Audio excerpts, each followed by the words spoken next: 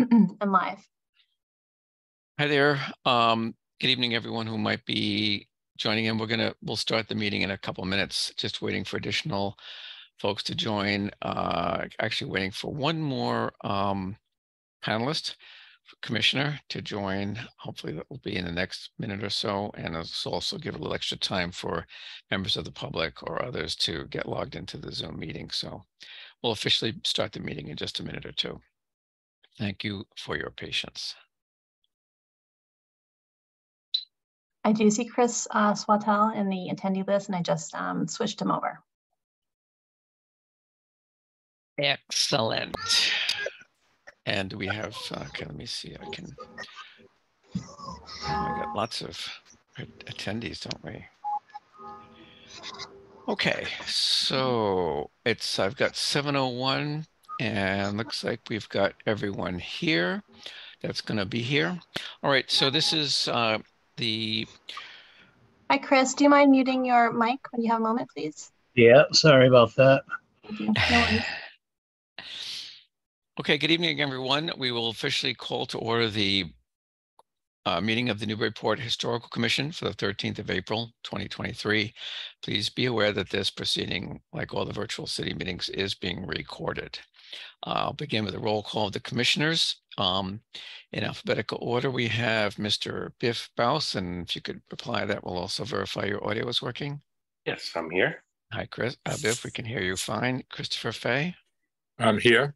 Okay, hear you fine, Chris. Joe Morgan. Here. Okay, thanks. We hear you. And Chris Sawtell. I'm here. Yep, and we hear you well. And this is the chair, Glenn Richards, speaking. Absent are Andrew Bernhardt and Mark Cindrone. Also, Caitlin Sullivan is running the meeting, one of the city planners, and Gretchen Joy is taking minutes. Normally, the only people who have audio enabled are the panelists here, that's the commissioners, and one member of public at a time, and I'll get to the rules on public comment period when we get to that. I'm fairly confident there'll be public comment period or periods this evening. I want to try to move right along if I can. We have two demolition delay applications. Now, the order in which I'm taking them is the order that was on the printed agenda, which is has 58 Jefferson Street first. I think the online agenda had the 71 High Street first, but I decided it might be better to go with the printed version as kind of the official posted version, so to speak. So, and it doesn't make too much difference, I hope, to anyone. So that would be 58 Jefferson Street. I believe they're represented by Mead, Tellerman, and Costa. I think Ben Taylor is going to be speaking to them. Let's see. And I see he's in the attendees there. Do you want to enable audio for Ben, Caitlin? It looks like he is. So Ben, you'll have to unmute yourself on your end if you're going to speak. And is Al, let's see, DiBiaso, your talking is permitted as well, but of course, one at a time. You're still, looks like you're still muted at your end, Ben. Oh, there you go. Well, we barely hear. We hear strange noises and what sounds like somebody trying to make themselves heard, Ben, but it's not coming through very well. Okay. Is this any better? Oh, much better. Much better. Okay. No, I think I was getting an echo in my speaker. My apologies. Hey, so yeah, if at any point if you can't hear me, please do speak up. So for your record, I am Ben Taylor. I'm an attorney at Mead, Tellerman and Costa, 30 Green Street in Newburyport. I'm here tonight on behalf of the owners and applicants, Jonathan and Alexis Kelleher, as well as their architect on the project, Al DiBiaso. And with that, can we go to the next slide, please? So the structure we're focusing on tonight is 58 Jefferson Street. It's the third or fourth house down on the left on Jefferson Street when you turn off a high street. It has a 2.5 front portion of the house with some 1 and 1.5 portions to the rear, as you'll see in the photos in a moment. It was constructed in or about 1850. According to the assessor records, and circa 1870, according to the district data sheets. It's listed as contributing with side hall Italianate style. There's no Form B for the property. It has undergone some changes, however, since the 1980s when the district data sheets were prepared. One of the changes was a single-story 12-foot by 16-foot addition constructed on the right side of the house via 2001 ZBA special permit. There also are 4 shed dormers on the 2.5 story front portion of the house, 2 on each side of the gable roof. We think those were added 2005 or earlier. There also has been added a rear single-story mudroom to the rear left of the structure, as well as some decking. There's also a bay window on the left-hand side of the structure. So go to the next slide, please. Small correction, by the way, Ben. Those are gable dormers, not shed dormers. Okay, thank you, Chair. So here is the district data sheets. Again, identifies 58 Jefferson Street, 1870 construction date, side hall Italianate. We go to the next slide, please. So if we could zoom in, the red circle kind of in the middle center. Thank you, Caitlin. So that's the structure according to the 1924 assessor maps. Again, you can see what appears to be, at least looking at the footprint, like a pretty standard side hall style. But as you'll see later, that the current footprint really doesn't resemble much of that. You can still make it out, but you can see how it's changed over time compared to what's shown here. Next slide, please. So this is just to document, the 2005 or earlier date of the dormer construction. This is actually from Google Earth. They have some archival satellite views. This is from 2005. So this is the earliest we could make out the dormers. There's much clearer ones later on, but that's just to try to, date those. So next slide, please. So here we're getting into the existing conditions now. This is the left-hand side elevation as well as the front elevation as viewed from the sidewalk on Jefferson Street. Next slide, please. This is notwithstanding my questionable photography to get the pole and tree in there, but this is the right-hand side of the structure as well as the front. You can see that 1-story addition coming off of the right side there. Next slide, please. Here's a better view, photo from the clients from the, rear left of the backyard. Again, that's primarily the left side of the structure with the 1-story addition. You can start to see the rear right of the structure as well. Go to the next slide, please. This is more of a close-up angle of that left side. Next slide, please. And here we are getting more towards the rear. Again, that's 1.5 story on the right. On the right here, we believe that could be seen in the 1924 assessor's map. So it was around at least since then, probably part of the original structure. Next slide, please. Again, this is just shifting over a little bit more. More centrally towards the rear. Again, you can start to see the changes that were added on, perhaps in different stages by different owners, with the rear deck and also the rear mudroom there with the cedar shingle siding. Next slide. And then finally, just kind of going full circle here. This is more showing the rear deck and rear elevation generally. Next slide, please. That's all I have for right now. I'm happy to turn this over, back to the chair. Obviously, the structure has undergone some changes since the 1980s that, may have diminished its significance, but, I defer to your judgment and discretion on that. Thank you. I think the expression is our infinite wisdom.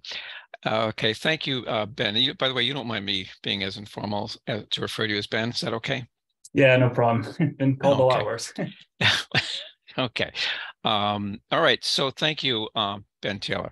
So our first decision is about a historically significant and to be considered for preservation or not. I don't think there's any question here of being historically significant and not considered for preservation. That would be the case if something was like a total wreck. or so badly changed or whatever. So so let me see first if some of my colleagues on the board have a comment or a question, either a question for either the attorney there, Ben Taylor, or for anyone at all, or a comment to make regarding whether or not this should be deemed historically significant and considered for preservation. Anyone want to opine on that?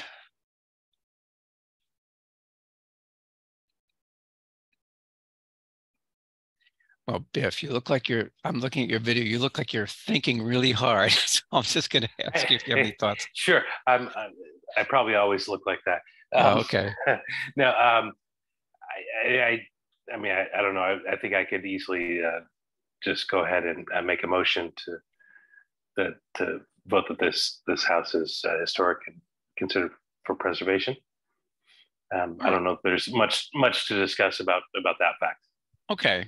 That's fine with me. So I consider a motion has been made to vote on whether that it's historically significant and considered for preservation. That's your motion, right, Biff? Correct.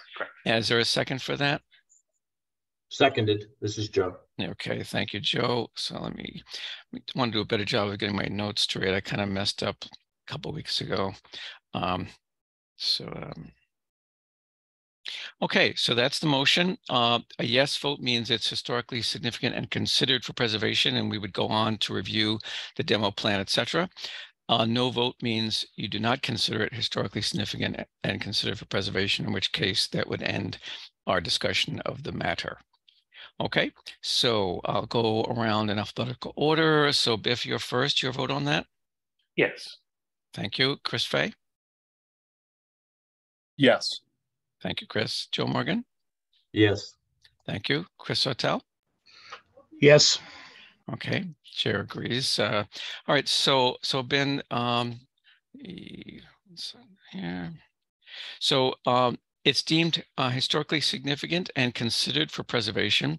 So we'll move on to the demo plan review and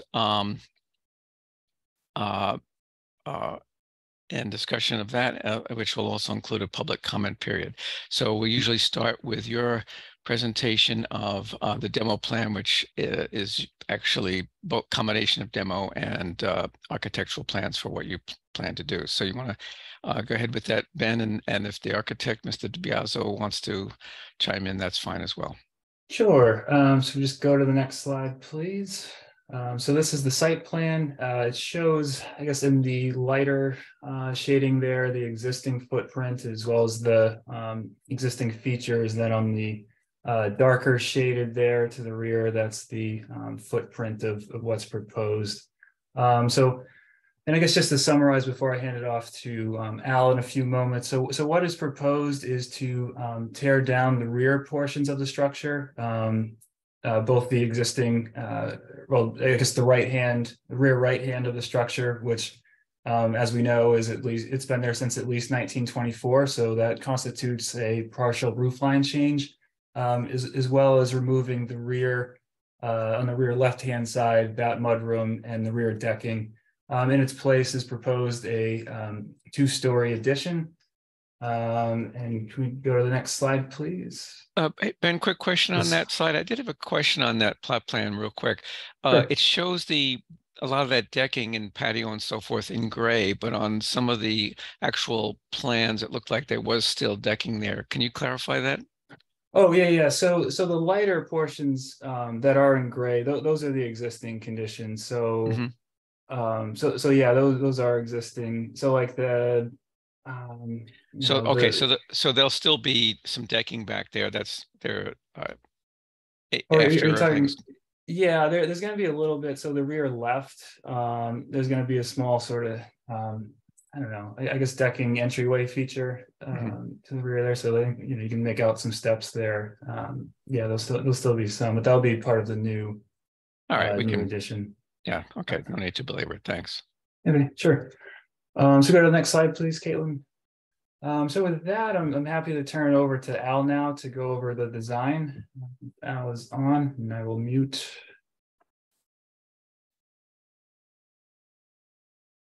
And Al, just so we're all clear on this. First of all, we love it when you show the existing and proposed next to each other or like this, so we can do a comparison.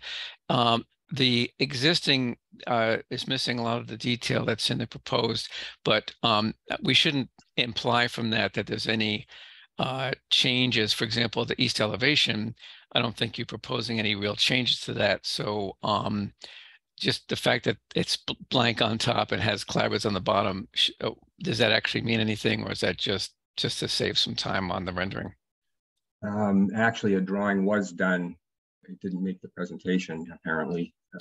There was a more recent drawing done with all the existing conditions shown. But you're correct. The parts that are just outlined as windows are all things that are not being changed. The upper drawings show with large hash marks the things that are being changed. Okay. And the lower parts obviously show the finished product. Okay, thanks. Yeah, so this on the left side of this slide where we're looking at the existing and proposed east elevation, the only real change there is a small, on the left side, you can see a bit of the new addition poking out there, correct? Correct. It's obviously beyond the rear of the existing blocks of the building. Right, beyond that bay window thing. Okay. And on the right-hand side of the slide, as you say, you've got the hash marks that shows the demolition to the addition that's on the right there. And it looks like you've got a window change there as well, adding a window in the existing structure. Oh, correct? Yes, we're removing windows that are facing west, and just is a bathroom in that corner in order to maintain a window in the bathroom. That's what that small window is doing. Mm-hmm. Nice. All the way in the back, that one? Yes, when we get to the west elevation, you'll see where the windows are being taken out because the new roof is going across there. Yeah, so actually, I think technically you probably should have hashed over the roof as well, because obviously that's going away. That's going to be demoed. Yes, I was interpreting the rule as walls and vertical surfaces only. I see. Okay, yeah, not a big deal. We understand what you just want to make sure everyone understands exactly what the plan is here. And the existing shows a chimney that's going away, I take it? Correct. Okay, thanks. Anything else you want to say about this, or should we go to the next slide? Next slide. Good.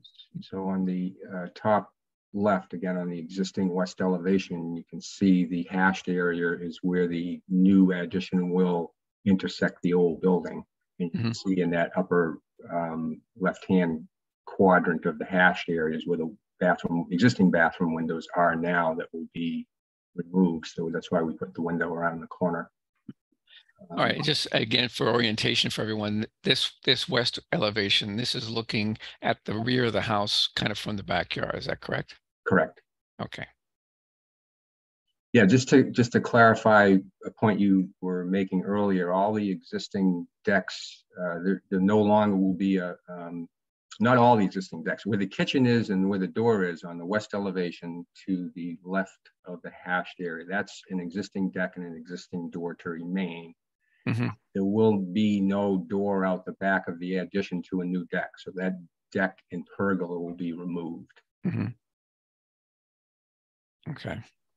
And I see the small, kind of like an exit, small deck and stairs to the right that Ben mentioned. Yes. Yeah. Okay. And the south elevation, that would be the left side of the structure if you're looking at it from Jefferson Street, correct? Correct. Yeah. The main box of the existing house remains untouched. Right. And we pushed everything that's new past the rear of the existing rear wall of the existing main box. Right. And so quick question on this, looking at the proposed south elevation, The second story of that, is that set back a bit? Actually, looks like it's pretty much flush. If I look at the west elevation, it looks like it's flush with the main house, or is that right? Actually,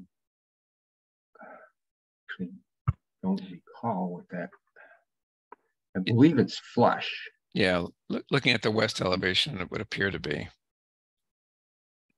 Yes, you can. There's a roof return shown on the south elevation. There's a roof return shown slightly left of the door, the entrance door. But that's only there for the roof return to die against the porch roof. There's no return on the other side of that porch roof. It's all flush with the second floor. Correct, is flush with the existing second floor. Right. Okay. All right. Anything else? If not, we can move on. That's all I have. Okay. What's on the next slide, Caitlin? Oh, proposed plans. Yeah, so I'll just make some comments in conclusion. So as we know, we've gone over the design. The proposal is to remove portions of the structure at its rear. You saw the two-story addition. It's a slightly larger footprint in place of what's being removed. Again, it constitutes a partial roof line change. And actually it was noted on the last plan shown, but the addition will have 6/6 windows, cedar clapboard siding, architectural shingles, and wood trim and corner boards to match the existing structure. Will be shorter in height and subordinate to the large front portion of the structure, which is remaining untouched, as Al mentioned. And again, the idea behind this is to clean up the rear of the structure, which had various changes and additions made and piecemeal over time by potentially different owners. And also just want to mention quickly, our owners here, even before they reached out to us and we're in the very early stages of this project, did reach out to their abutters. They do have the support of the right side abutter and the rear yard abutters. And we did get those letters of support in earlier this morning. But with that, I'm happy to answer any questions the commission may have, and I'm sure Al will as well, if there's anything technical about the plans. Thank you.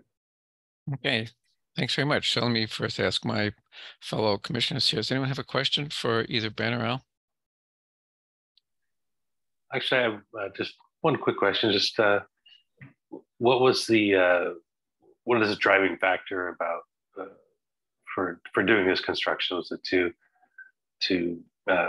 change the interior space, to add to the interior space, or what was the driving factor behind this project? They have a growing family and need more space. Okay. Okay. Have you any other questions from the board? I just had one quick one myself. Have you spec'd out the windows? I was wondering what you mentioned 6/6. Anything else you can say about what the windows? Basically, as you can guess, we're always wondering if they're going to be simulated divided light windows that have a three-dimensional muntins or not. Yes, they will be the simulated divided light. Okay, so not what my predecessor referred to as masking tape muttons. Well, yeah, I understand the most authentic looking ones have 3 sets of grills, inside, outside, and between the glass. Right. Is that what you plan to use? Yes. Yeah. Right. Okay. That was my question. We'll open it up for a brief public comment period, see if there are any. So the directions are, if you're a member of the public that's in the meeting here and wish to make a comment, please use the controls in the Zoom meeting to, quote, raise your hand, virtually, of course. That will let us know that you wish to make a comment, and we will enable your audio. So just like with any other public meeting, please identify yourself, name and address, and make your brief comment. If you're on the phone by any chance, it's *9 to raise or lower your hand. So I'll officially open that and allow a few seconds to see if anyone has a comment to make.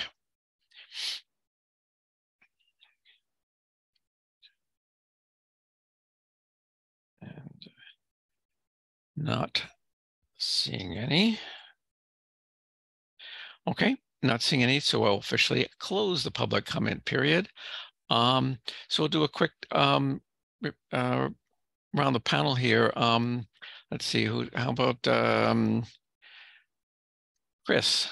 Christopher Fay, any thoughts either way as to the next vote we need to take is, well, we have the next vote is whether the structure is preferably preserved.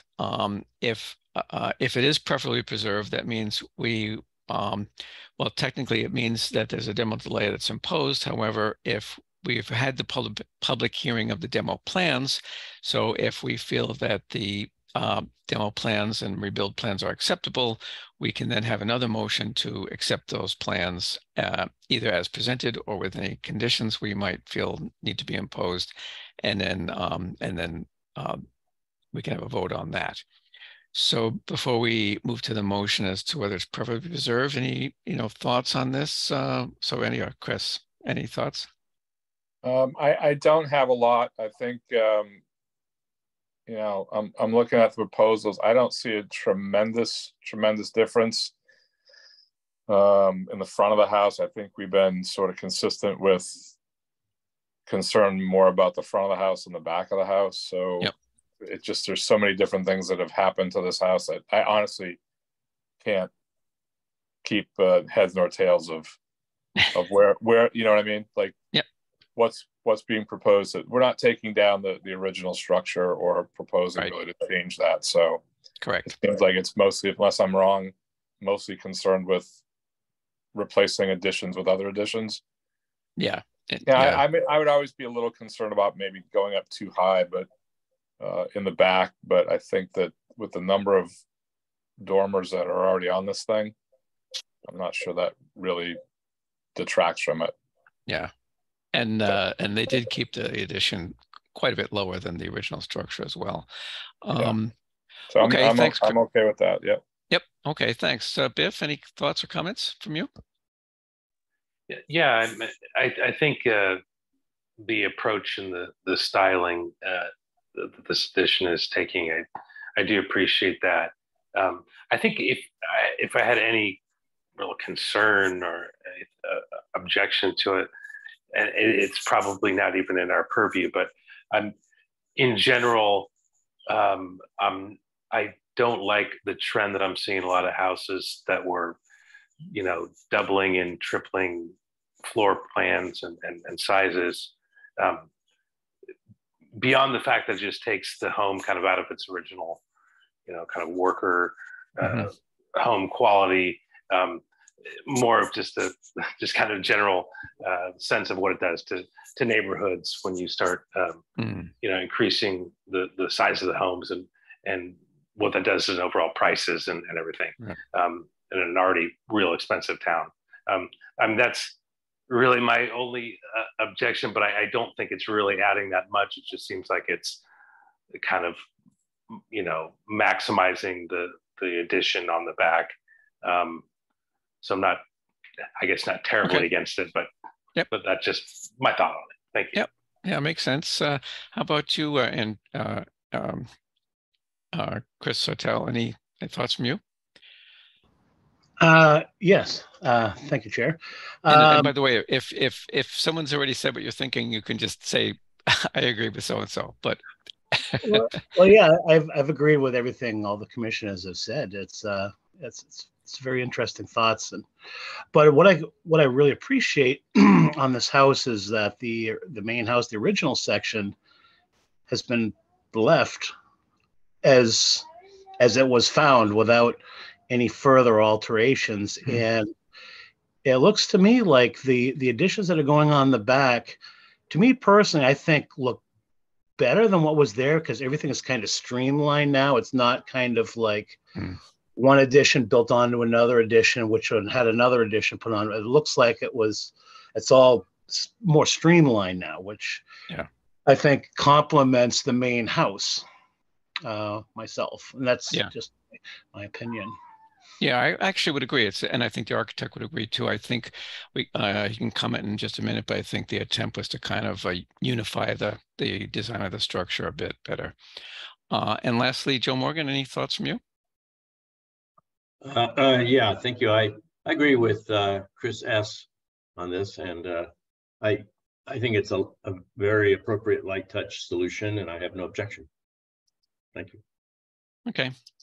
Okay, so let me just finish my notes here.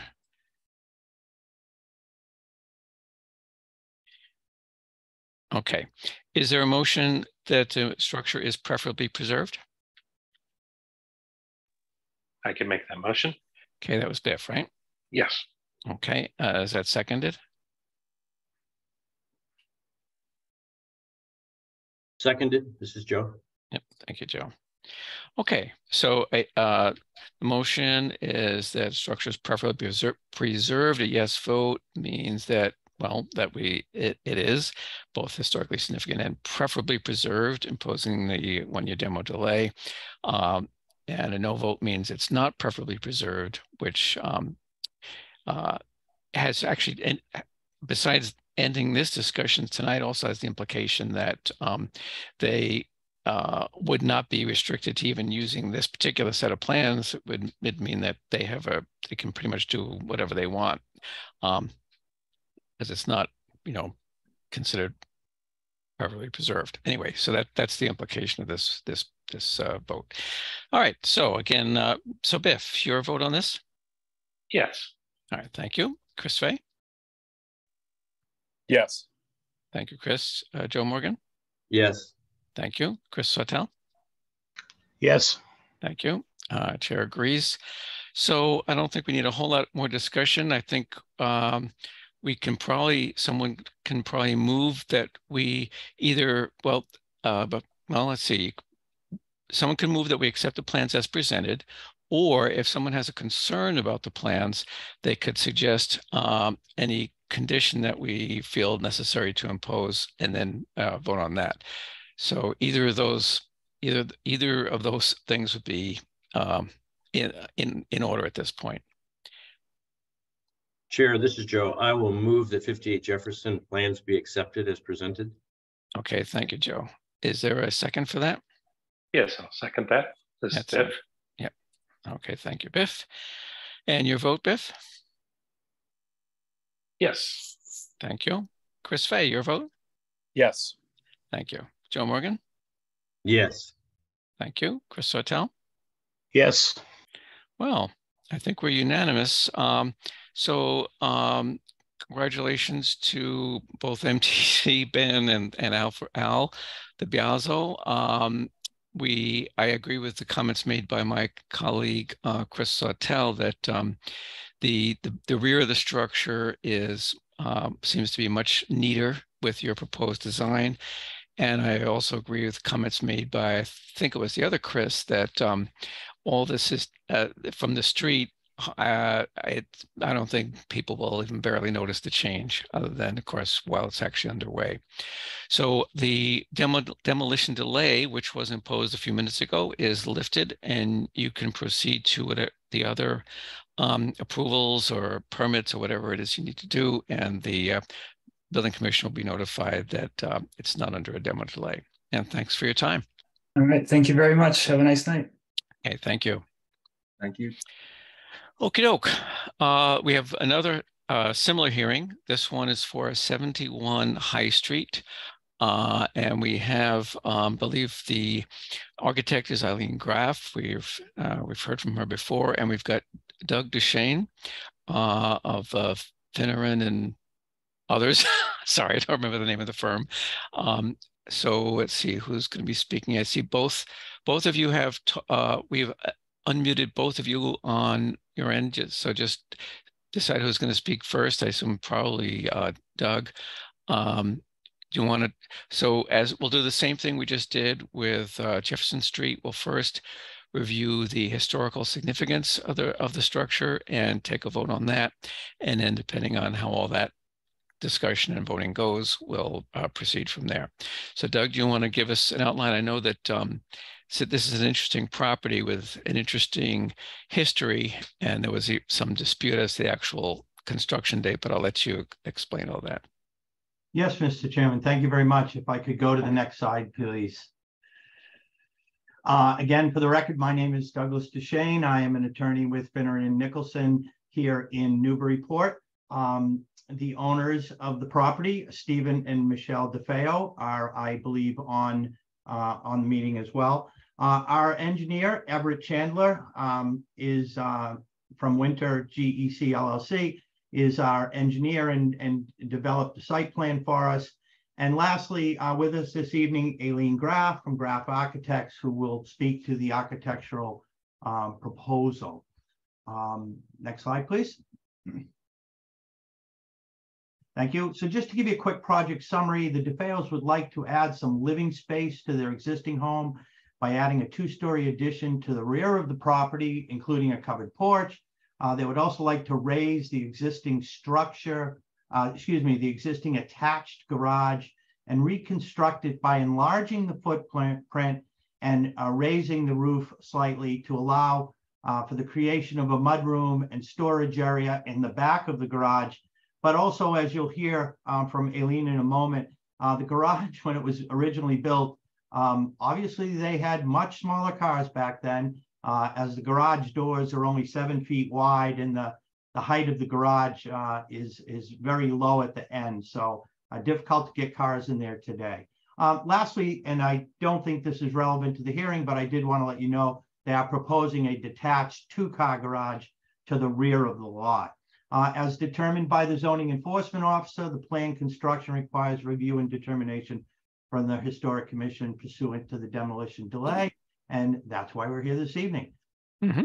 Thank you. Next slide, please. Thank you.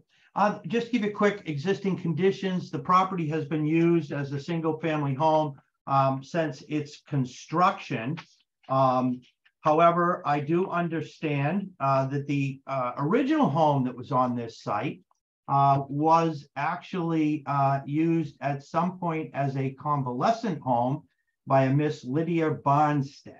But in the 30s, when the property was reconstructed, it was reconstructed as a single-family home, and it has continued to be used as a single-family home since that time. No evidence. I could find no evidence of any additions or modifications made to the home. So it is pretty much in the exact same condition when it was constructed.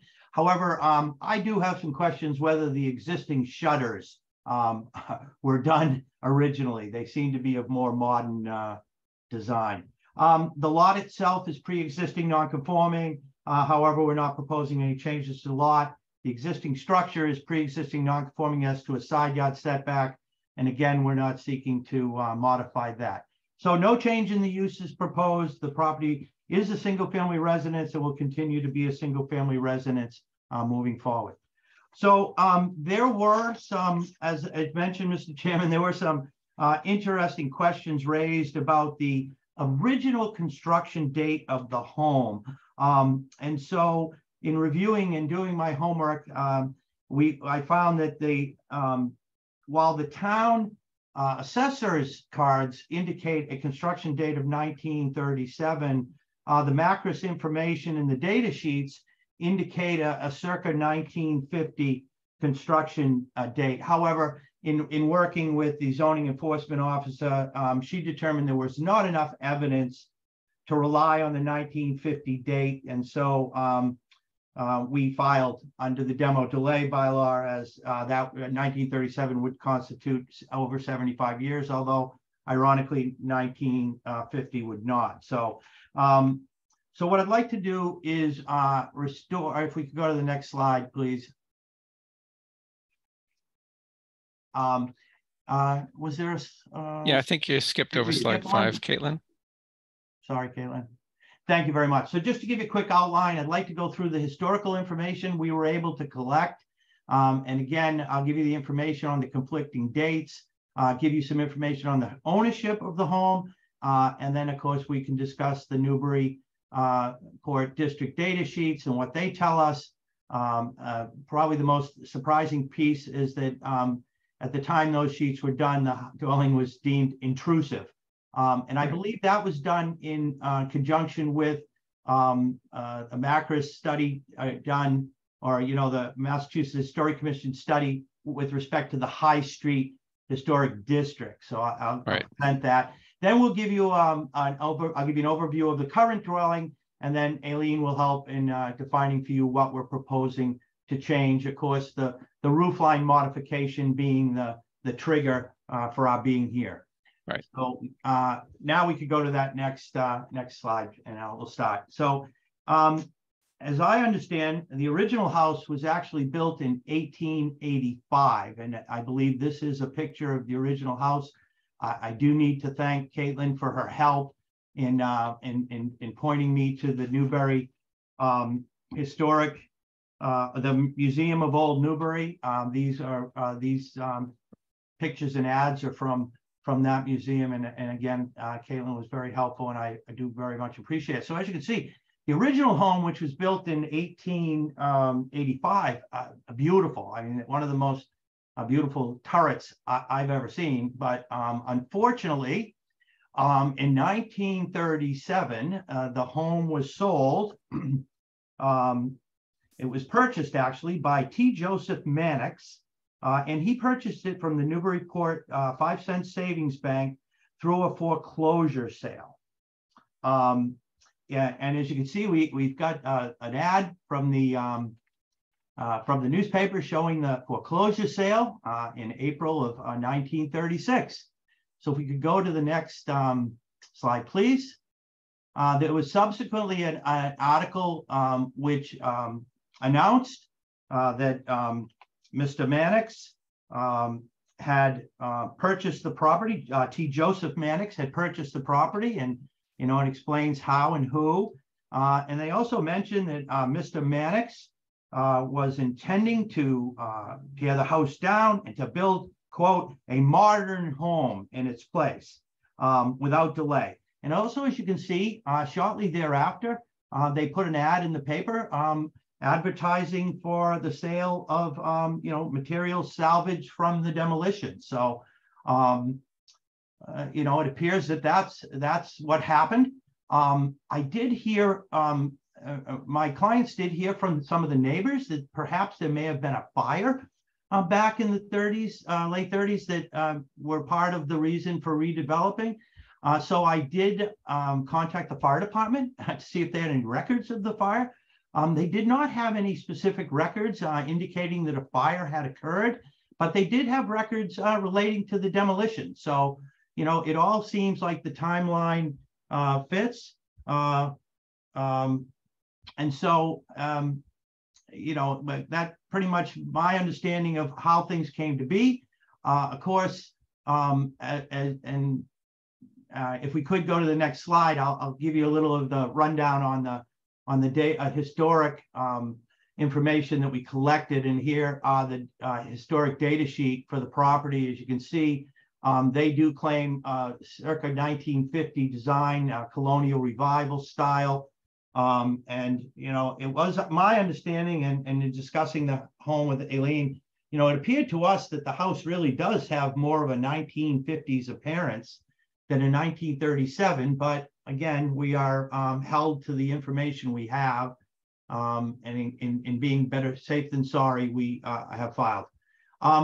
Interestingly enough, I'll point out that the status of the home on the district data sheet was intrusive, which is interesting to me. I had never come across anything like that before, but nevertheless, someone determined that the style of that current home was actually intrusive with respect to the historic district. So if we could go to the next slide, and I'll run through these very quickly, Mr. Chairman. This is just a copy of the Macris report from the Mass Historical Commission in reviewing the entire High Street district, which this property is, within the boundaries of that district. But if we can kind of jump down a few slides, I guess maybe slide 12, please, or 13, I'm sorry, 13.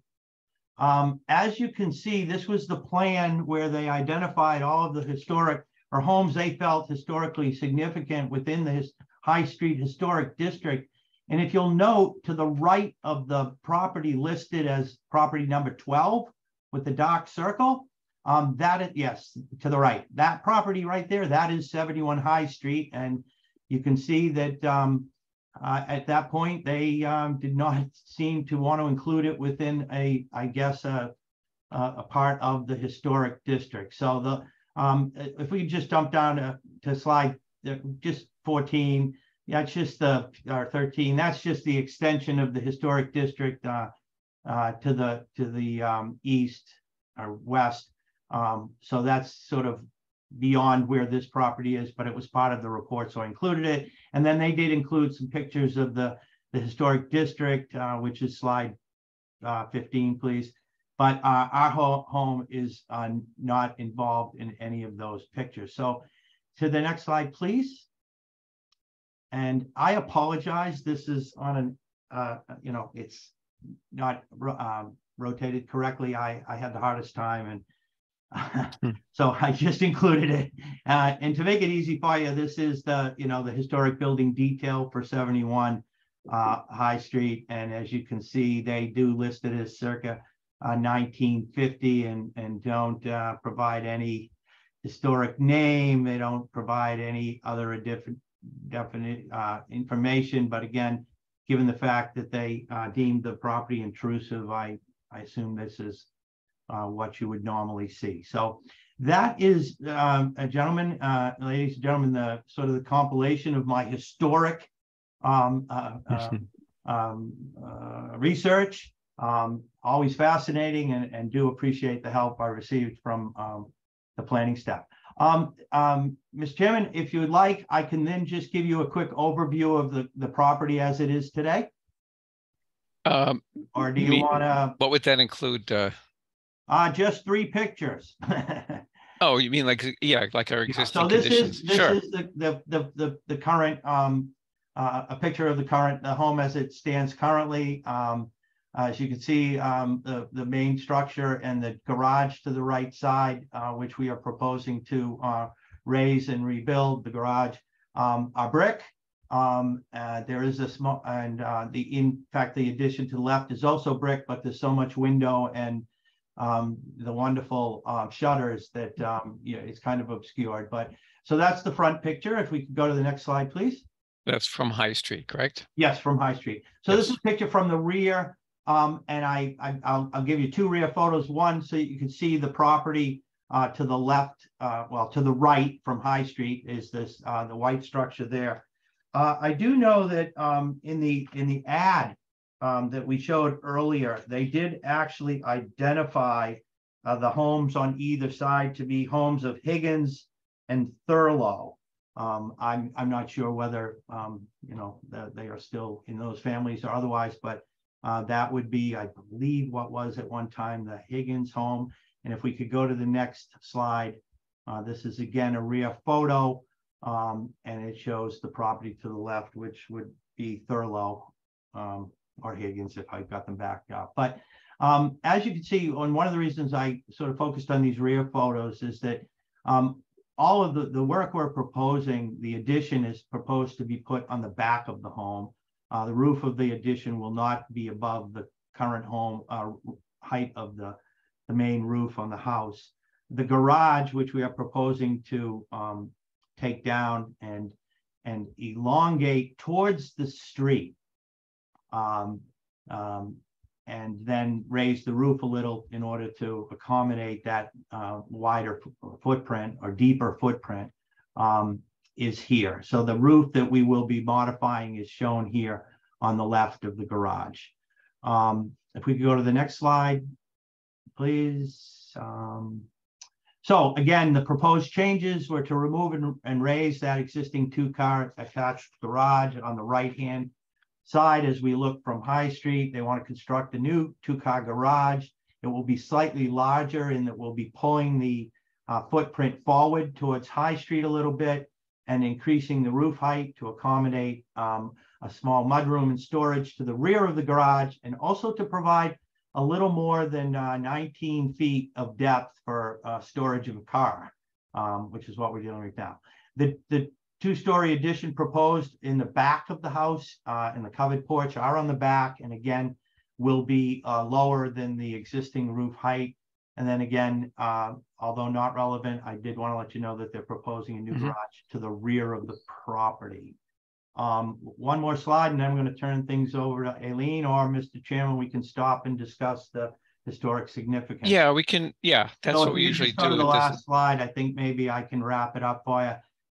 This is the footprint, excuse me, the site plan showing the footprint. And if we could just enlarge that a little, I can show, if you can see the heavy dark line that starts on the right side of the house and goes right there, that is the proposed new garage. You can see we've moved the footprint forward, and then that dark line continues around to encompass the proposed rear addition and the covered porch.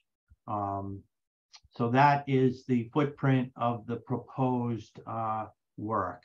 So with that, Mr. Chairman, again, we're happy to discuss, your determination. Okay. At some point, if necessary, Aileen can give us a rundown on the proposed demolition and work. Yeah, thank you, Doug. A couple quick comments I'll make right off the bat is that I'm not surprised it's considered intrusive. And if you look at those photos, what they well, you can just see a little piece of the houses on either side. All along High Street, as you know, you've got those federal period houses from the period of Newburyport's prosperity in the late 18th and early 19th centuries. Then there was a bit of a economic bust for a while, but then there was another somewhat boomy period later in the 19th century, and you had like the house to the side that had the mansard roof, a later 19th century structure.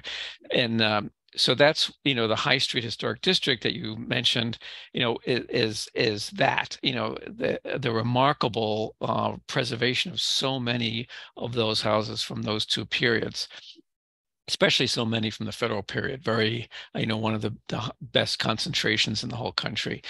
So compared to all those, this little tidy little brick house, although it's it's a perfectly nice little brick house, is definitely out of place, so to speak.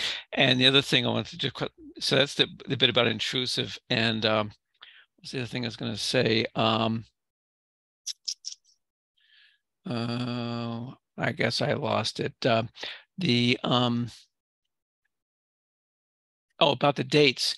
I think given the newspaper reporting of the sale of basically, the sale of the property in 37 or 36, whatever that was, and then the auctioning off of, the dismantled house, I think Jennifer Blanchet's determination that it's more likely to have been constructed around 37 or 8 is probably correct, because I don't think it was going to sit vacant for, over 12 years or so. Anyway, so I think her determination is more likely correct in that one. So that's that. It's an interesting property.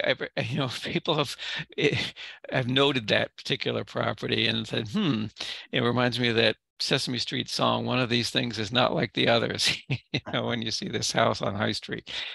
Okay, so panelists, what do you think? Anyone have a question for anyone or a comment? I can. Yeah, go ahead, Beth. I think I like yourself. Every time I would see this house, it's obvious why it was labeled intrusive, especially if you look to when that study was done, which would have been right around 1980. If they're thinking this was from 1950, this 30-year-old home, it would definitely be intrusive. However, if it really is from the late 30s, to me that it almost becomes, it's a little more intriguing in the fact that if those are like the original garages from late 1930s, that the vehicles that would have pulled into there versus what they are now. It's just interesting to think of it that way. And now that as we kind of discussed with these other homes, they're just starting to hit that 75-year mark. Mm-hmm. I think we might have to start looking at what the kind of the importance of this automotive architecture, if you will. And just quickly on this point, you're talking about the size, how the modern cars don't fit in there. High and Mighty by Keith Brandsher from about year 2000. I just had to go pull it off my book, my shelf. It basically describes how SUVs have taken over and used some real sketchy ways to get around regulations and made us all buy these larger cars so that won't fit in these new garages. But I digress. But it's a good read. But yeah, I think it's real interesting to learn about it's unfortunate that that old home, Victorian home, is gone. But I think if this is truly from the late 30s, it does make it a little interesting, I think. Yeah. From that perspective.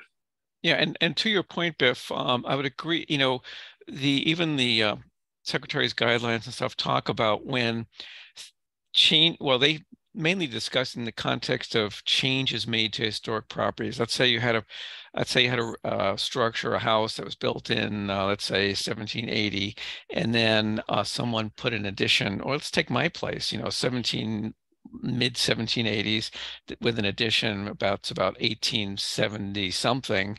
Well, that addition, even though it's not quote original to the original structure, is historic in its own right. Right. Due to its own age and the fact that it's been there so long and is illustrative of the time. And right. I think that to your point, is that this particular house makes an interesting comment on its time that I'm going to guess that this guy Maddox, who was a railroad clerk, had said probably couldn't afford either the taxes or the heating bill or whatever, and was perfectly content, didn't like the design maybe, and was content to tear it down, right. Sell it off the pieces, and build a nice, tidy little home for himself, and whatever. And that description saying in the ad, saying that they want something modern, right. Would fit to this. Like, look, you can put 2 cars in this house. Yeah. I mean, at the time, that was amazing, right? Yeah, the latest thing. Yeah. All right, thanks, Biff. Any other comments from the panel? Yeah. Yep. It's more an observation. Is that Chris Sartell? Your audio is coming through a little choppy, Chris. Can you start again? I was going to say the difference time between how that was there, this one is only 50 years. So imagine how saying that a house from 50 years ago doesn't have value. What I mean to say is that with a short period of time between the house and this house, but now we look at it as gorgeous house was taken down so I think you could put it up. But at the time, it was a difference of 50 years. Yeah. That was it.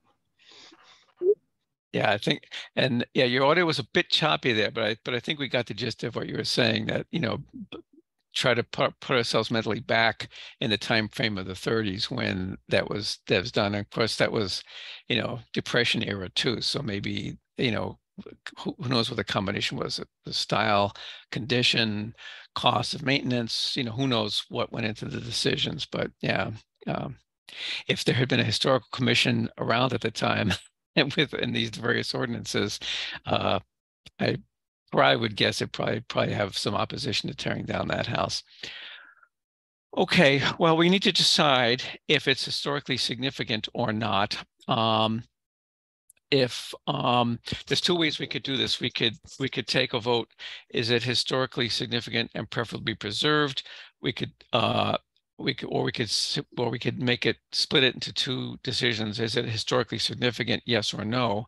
And then decide if it's preferably, or excuse me, I misspoke, considered for preservation or not, which would bring us to discuss the demo plans and so on, which we could do what we, if we feel that what they want to do is not going to have an adverse impact on the historical value of this particular property, you know, then we can approve their plans. If we say it's not, either it's not historically significant or not considered for preservation, then we don't have any oversight over the plans. So what do you guys think? Would anyone care to make a motion one way or the other? I'm thinking we could take a motion that it's historically significant and considered for preservation. What do you think? Glenn, I'll move that this is Chris Fay. I'll move that the property is historically significant. Okay, so you want to, I'm sorry? And preferably preserved. Okay, well, at this point, it's just considered for preservation. Okay, so it would be considered for preservation at this point, Chris, because then we would take the vote about preferably preserved after the hearing. Okay, so the motion is that it's historically significant and to be considered for preservation. Is there a second for that? I'll second that. All right, thanks, Biff. Okay, so one of these days I'll change the order. So Biff, your vote? Yes. Okay, thanks. Chris Fay? Yes. Thank you. Joe Morgan? No. Okay. Chris Sautel? Yes. Okay. Chair, I'm going to vote yes, and because I want to talk a little bit more about the plans, and I do think that there's some historical significance to this house, even though I'll come right up front and say that I don't, as far as what I've heard seen so far, I don't have any strong objections to what the plans call for. But why don't I turn it back over to the owner, the attorney Doug DeShane and Aileen Graff. And by the way, Aileen, I hope I haven't been mispronouncing your name, Eileen, for a while. I assume it is Aileen Graff. Good evening, Mr. Chair. Yes, it's actually with the name spelled like mine. I get it pronounced many ways, but but I like to tell people, just think of it as a silent A. So okay. So it is Eileen. All right, that's because I thought that's how you introduced yourself. Okay, very good. Well, who's going to speak, you or Doug? I'm happy to speak since we're now on talking about what's being proposed. So thank you very much.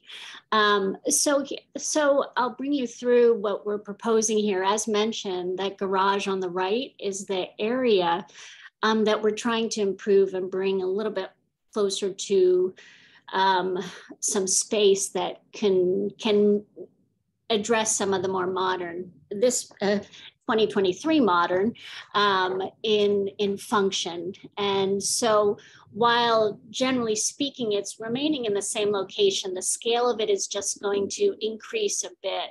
Ideally, we would have loved to have kept it back so that the front face of this garage structure could be where the existing one is, but we're up against zoning constraints on the backside. So we really couldn't keep it the front face at that existing location. Likewise, adding, it allowed us with that opportunity a little bit room for a mudroom. I don't know if you could see that little archway, but on the existing drawing up above, yes, while the garage is deemed attached, that's really outdoor space. So the goal was to create a enclosed connection from the garage into the house and conditioned space that they then don't have to go outside into the elements before getting into the house. So as you can see on the right, I'm sorry, I just want to be clear. I'm sorry to interrupt you. Sure. I mean, I'm going to be clear on something. So that arched opening, that's actually open to the elements, so to speak? It is, correct. Okay. So Mr. Chair, you'd be seeing to the backyard. Right, okay. Currently. Thanks, sorry. Go ahead. Okay, so no changes on the main house really, other than sort of taking an opportunity to lengthen the two first floor windows. They're seen and shown as a panel on the top drawing, and that's a change that we're proposing, just to lengthen the sort of formal spaces and their windows fenestration out. Also, a change to the front elevation is the front entry. So currently it's got columns. It's kind of it feels really sort of heavy and clunky when you're in there. And what we'd like to do is have something that's more sort of in the tradition of a glass vestibule, as you see common in our town. So we would like to just reconstruct some of those walls so that we can provide more glazing and have it feel sort of light and open. But otherwise, it's the removal of the shutters, as you see, and then also just changing the window divisions to be, instead of 6/6, to be 6/1s. Mm-hmm. And then if we could go to the next slide, Caitlin. Here we could see the side views. I'll start with the top left. This is the one that you will notice the biggest change with this garage being rebuilt. And you could see the proportions changing. So to give you an idea of the existing garage, as mentioned, the garage doors are pretty small, 7 by 7. But as you move towards the back, that roof is sloping so that if you're standing on the interior, I'm 5'3" and I'm getting close to hitting my head there. So it's really rather small in scale, not just for length of car, but it's just sort of occupying that space, never mind the length. So the building too, because it's brick, is shy of 19 feet. I think it's 20-foot structure. So it's, it's more like, 18.6 in what's available for, say, parking space, probably even less. So that was another challenge to it. And as you could see on the bottom left drawing is the addition, the rebuilt structure to allow for both car parking and then a little bit of mudroom space on the rear. So we kept the same gable, but in order to sort of lengthen, we've got a little bit more height to it than the existing. And then on the top right, you can see that sloped, again, the far view on the top right, but the left of the main house, there's that garage. And then on the bottom right drawing, you could see in the 2-story addition that we are proposing on the back. And that's just on the main building. On the first floor, it's just adding, it's 11 feet extending from the back existing back plane, just to add a little bit more room for the kitchen space. And upstairs, it's adding a little bit more room for the primary suite.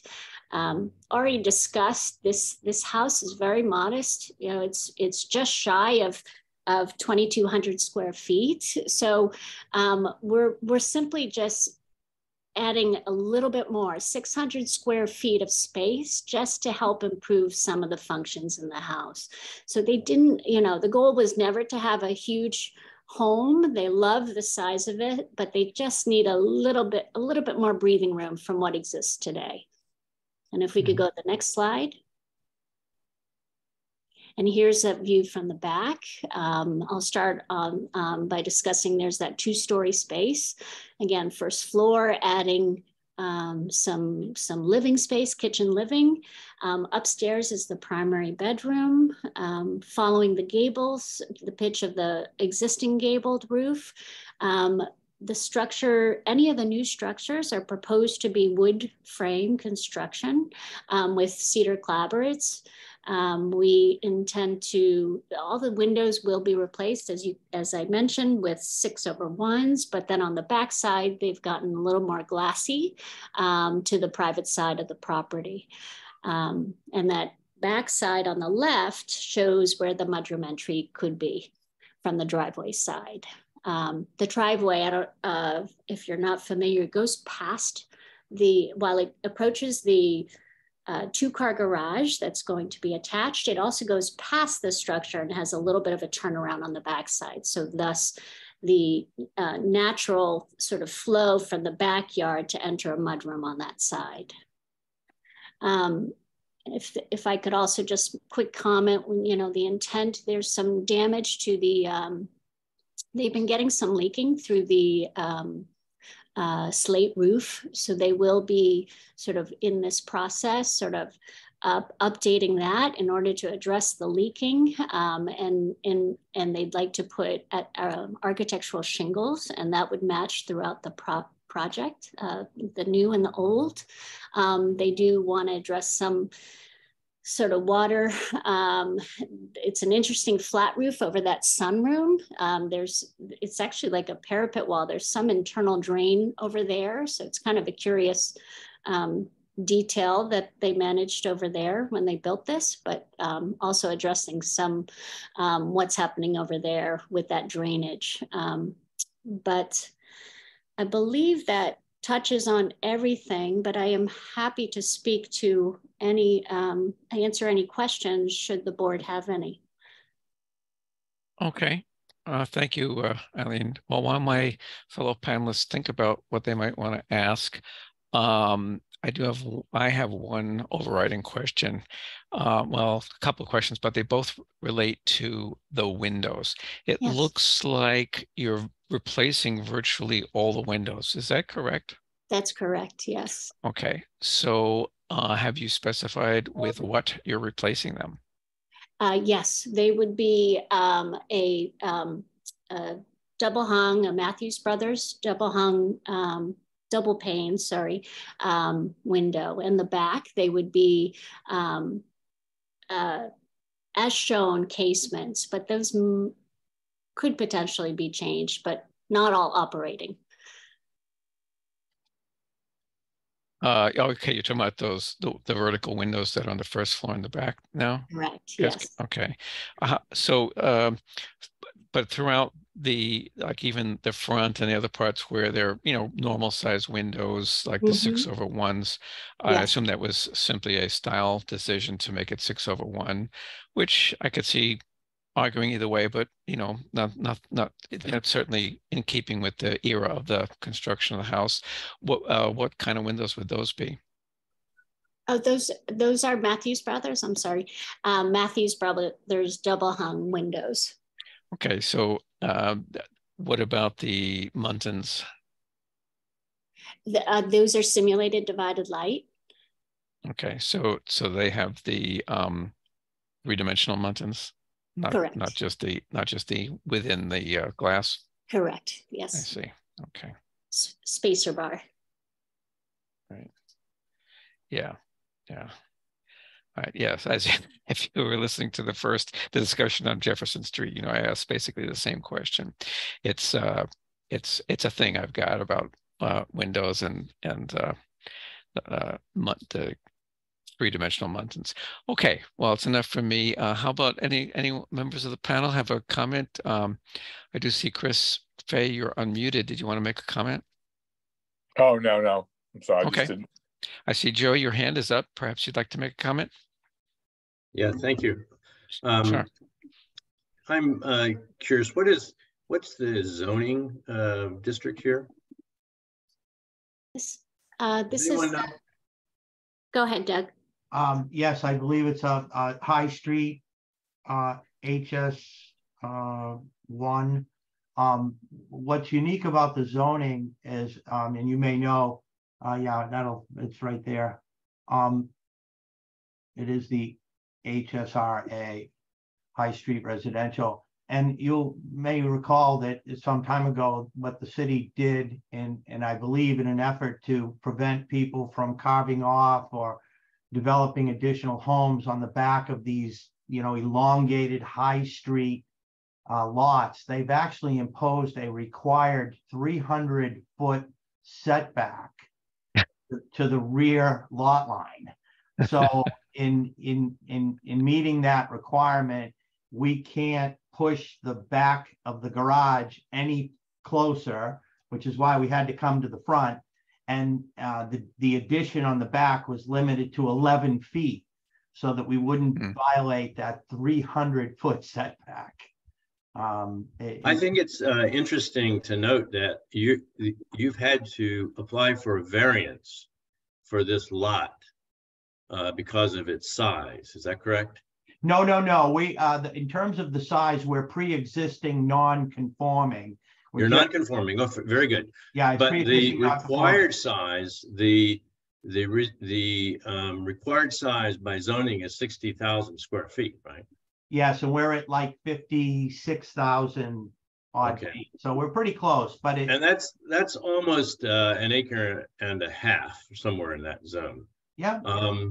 And you've got essentially what looks like a suburban house sitting on the site. You're going to make some garage improvements. I know this is outside of our bracketed conversation here on historical criteria, but I find personally it's a crying shame. It's a real shame that such a large property could not be made available through zoning for much needed housing. I mean, I think this is a real crime to keep this kind of house, an intrusive house, regardless of what you do to it, on a lot that's 60,000 square feet without providing some better public amenity, even if it's through a developed housing solution. But I think this is really not the way Newburyport really wants to go or should go. Sorry, I'm editorializing, and I'll leave my comments there. Thank you. Thank you, Thank you, Joe. Anyone else have anything to say? Okay.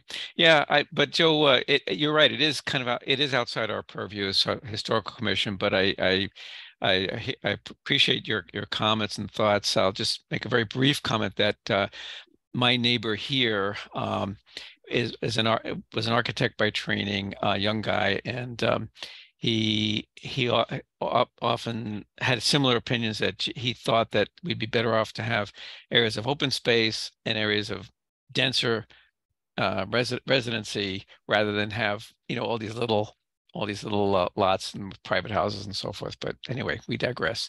Mr. Baus, I see your hand up. Did you want to comment? Yeah, just a question about the brick treatment. What's happening to it? Because obviously the fenestration of the windows, at least in the back, is going to change. And then just a question about what was the choice of using non-brick for the addition? Is it okay if I answer that? Yeah, please do.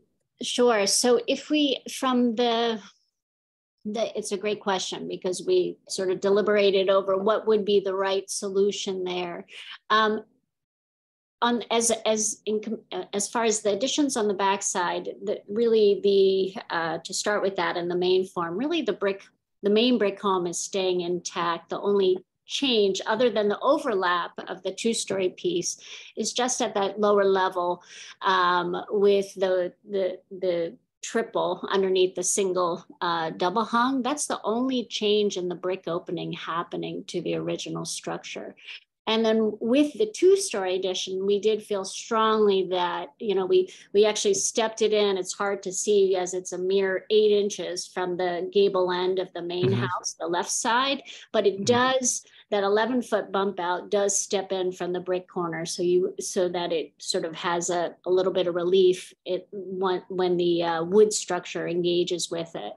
And then, so that seemed sort of, I think, architecturally the right thing to do to engage on the backside. It's mostly glazing anyway, as you can see. So that seemed like it needed to be light and of wood frame. But then as we study the garage structure, that became a little bit more of a dilemma because if it were brick, the brick of this house is kind of curious, I'll say. And it's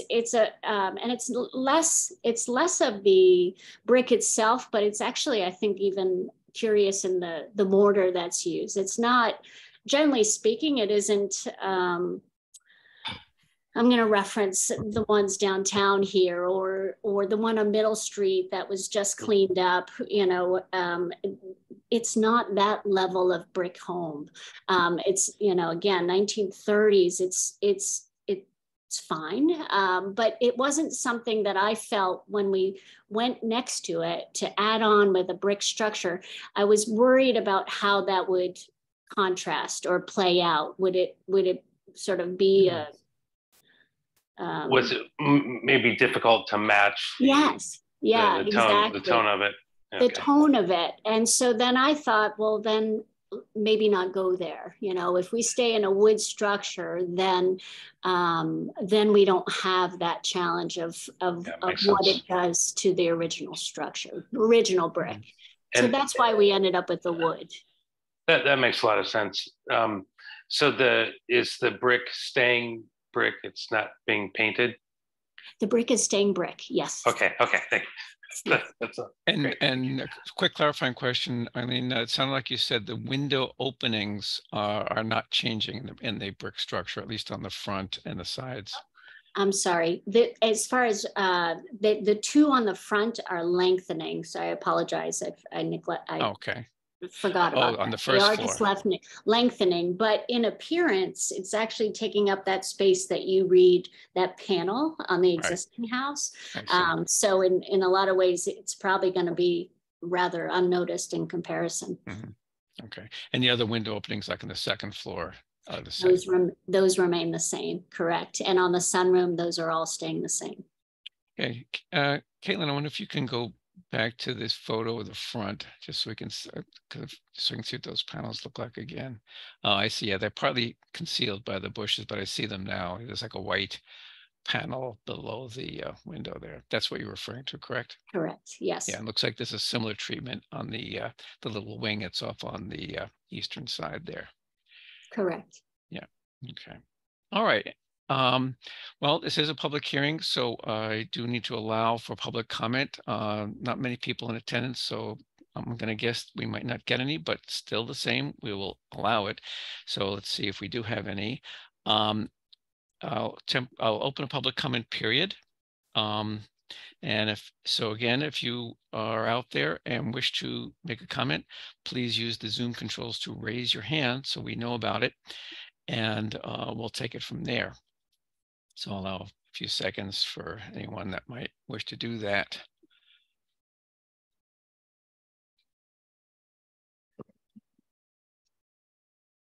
Okay. While we're waiting, just a quick question for you, Doug. I think did you get any feedback from any of the abutters on your proposal here? Have they been appraised of it? Yes, Mr. Chairman, my clients have reached out to the neighbors. As you know, depending on how things go, we will be appearing before the planning board as well. So, you know, we did want to get input from all of the neighbors. We've discussed the project with the neighbors to the direct right side of the home. Mm-hmm. My clients were able to sit down with them and discuss the plans, and they had no problems. In meeting the neighbors to the left, my clients were able to meet them. They went over and introduced themselves and gave them a quick rundown on what they were proposing to do.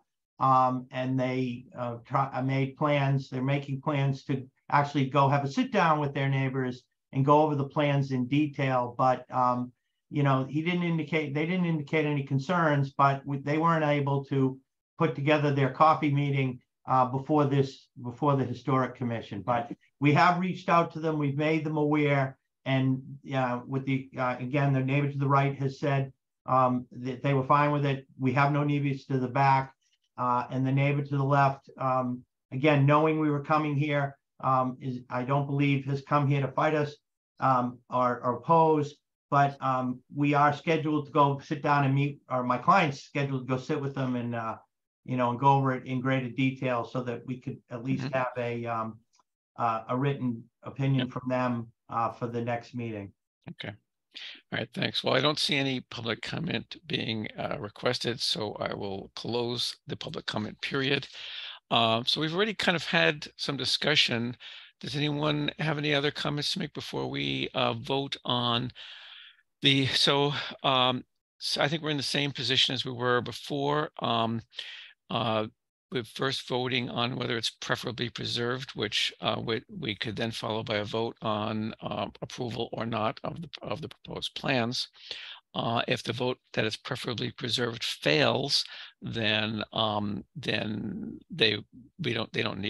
there's no demo delay. They don't need the second vote.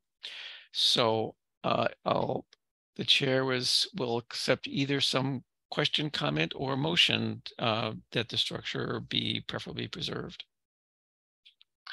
I'll make a motion that the home is preferably preserved. Okay, thank you, Mr. Biff. Is there a second for that? Seconded.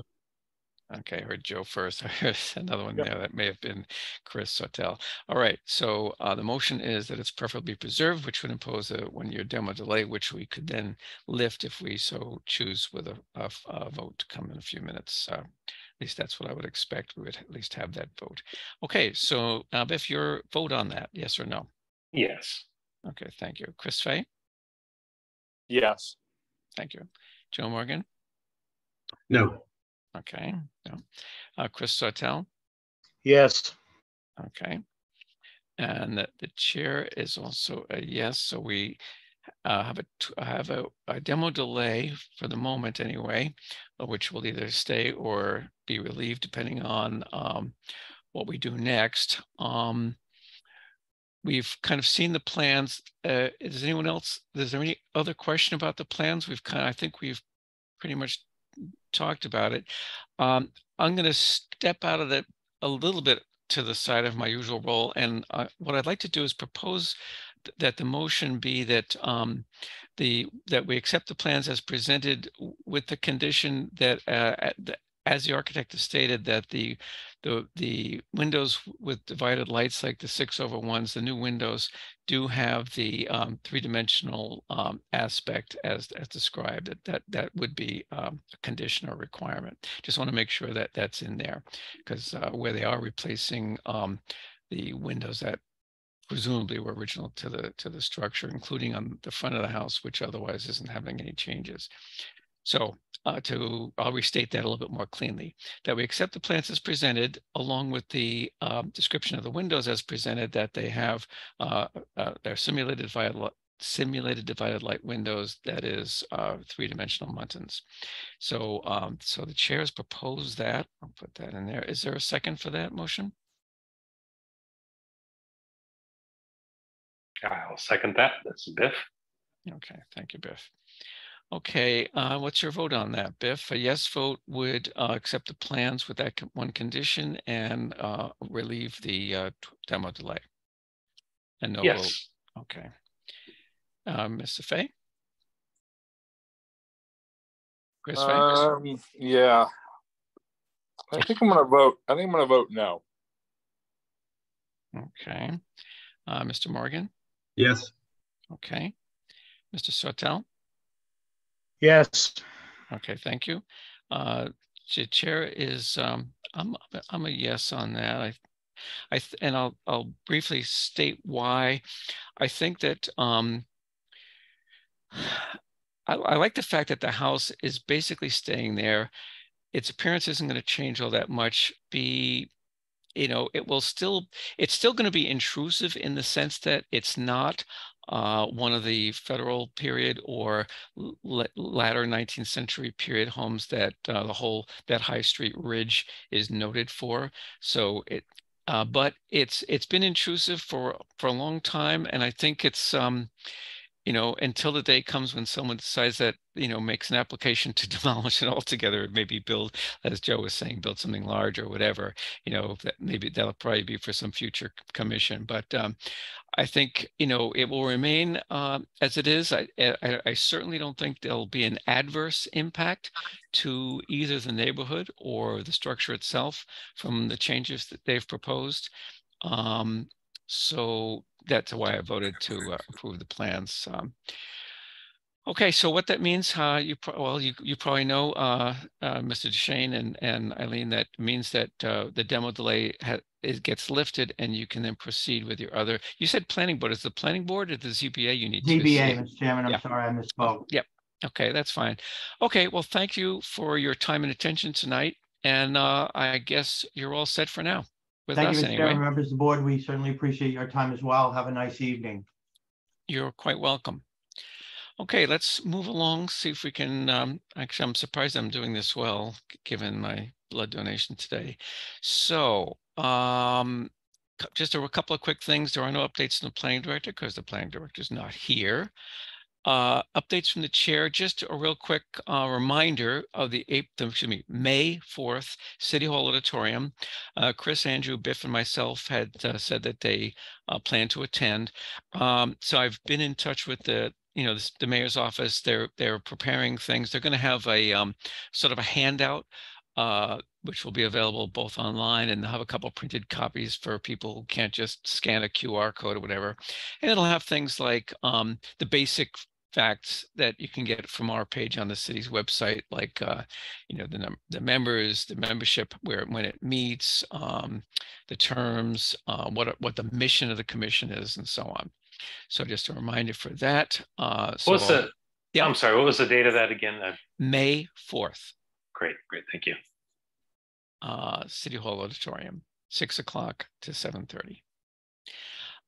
And lastly, a new applicant for membership has popped up. And it's just getting started in the process. They did meet with the mayor on Monday. Actually, we're told that the commission had a full roster, which actually I had a discussion with the mayor's office. They realized that was an error because we do have the opportunity to have 2 alternates. So for example, on tonight, we have that alternate member, had he been here, would be functioning as a regular member because we had 2 absences. So I think would be a good thing to have 1 or 2 alternates. Anyway, so that process has just begun. More on that to follow. The last business, 2 last items of official business, and one is approval of the minutes from the 23rd of March. So let's see, Mr. Bernhardt was here then, but he's not here tonight. So is there a motion to, hopefully you had a chance to review them, the people, those of us that were here on the 23rd, I believe that's Biff, Chris, Joe, yep, and myself, both Chris's actually. Is there a motion to approve those minutes? Sure. Yeah, this is Biff. I'll make a motion to approve the minutes from March 23rd. Thank you. Is there a second? Second. That was Chris Sartell, I believe, right? Okay. Yes. Okay. So, Mr. Baus, your vote? Yes. Okay, thanks. Chris Fay? Yes. Joe Morgan? Yes. Thanks. Chris Sartell? Yes. Thank you. And the chair also approves. I did review the minutes. They looked fine. Unless someone has any other question or comment, we can have a motion to adjourn. Motion to adjourn. That sounded like Christopher Fay with an ambitious motion to adjourn. And who seconded? Someone, I heard a second. This is Joe. Second. Okay. All right. Thank you, Joe. Okay. Mr. Baus, your vote. Biff? Yes, I just wanted to keep you all in suspense for a second. I see. You succeeded. Just trying to find the mute button. Okay, Mr. Fay. Yes. Thank you. Joe Morgan? Yes. Okay, Chris Sartell? Yes. Thank you. Your audio is fine again, Chris. I don't know what happened to your audio before. It was all chopped up, but now again, it's fine again. Anyway, and the chair is yes. So that officially... Oh, maybe it's whenever you say something more than one word, because just then it was chopped up too. Anyway, well, we'll address that next week. Next week, if it does that again, what we can try is turning off your video to reduce the bandwidth requirement of your connection. Maybe it was something like that. Anyway, okay. So thank you all very much for your time and attention. That officially draws the meeting to a close. Yeah. Thank you all. see you all waving good night, and I bid you good night, and see you in a couple weeks probably. Good night. Good night. Thank you, everyone. Thank Okay. you. Thanks. Good night, folks. Good night.